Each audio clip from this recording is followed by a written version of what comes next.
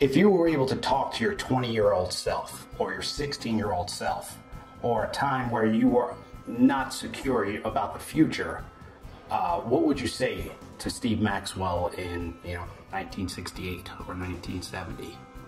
You could... Well, he probably wouldn't have listened. He's probably a hardhead. But I would say there's nothing to fear. There's no reason to be afraid. Everything that you'll ever need, it will be there when you need it to be. You just need to start to concentrate and control the way you think. I mean, I wish I would have started some of the thought process a little bit earlier. Would have saved me a lot of anxiety and a lot of angst.